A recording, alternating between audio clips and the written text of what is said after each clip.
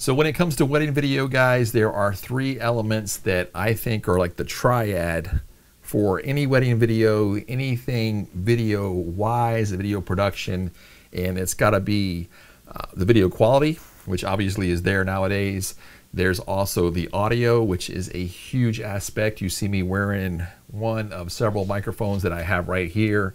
And of course, the main thing, I won't say it's the top because audio probably is the top aspect for me, but number two in that list is lighting. And I'm using lighting right now to light me up for this video. But I see so many videos nowadays that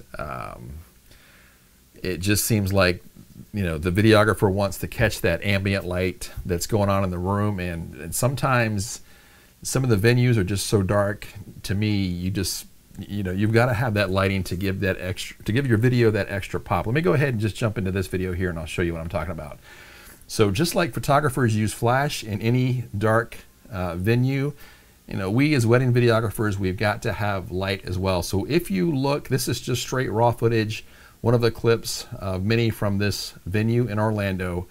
But if you look behind them, around them, look how dark it is in that area. And that's how dark it would be right now with these two individuals who I had a blast working with.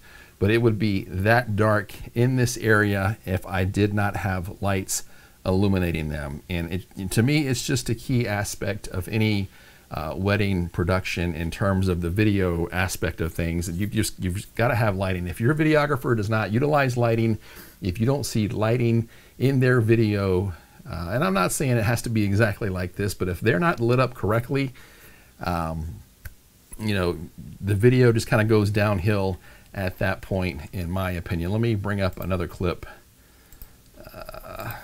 to kind of just go over this. So here is another couple I worked with here.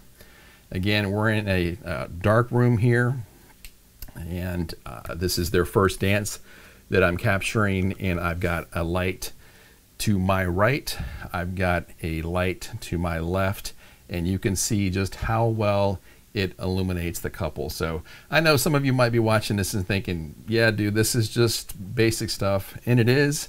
But I see so many couples that they hired so-and-so, and you know, I'm not here to knock so-and-so, but I see the video, and then you get to the reception, or you get to the first dance, or you get to the cake cutting, and it's just dark. You've got dark shadows. You know, you've got a lot of this going on, and you just can't see what's going on. I mean, there's, you know, you guys can see there's a major difference between this and this right here in terms of seeing me. So again, same with video, and you know, I just think it's just a huge aspect of any wedding, you know, production that you're doing. So again, this is, like I said, both of those clips, raw clips right from their video, right from their day that when I was filming them.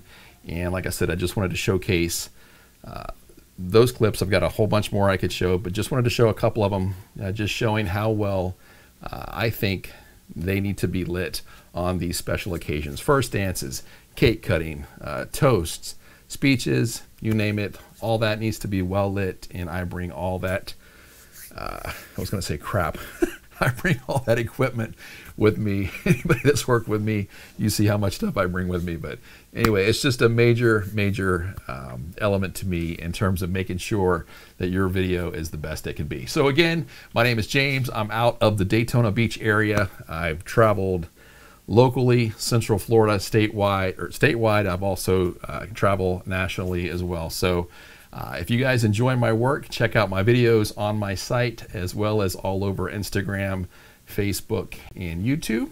And I hope you guys enjoy this video, because I'm having a blast getting them out there. All right, you guys have a good one. I'll catch you on the next video.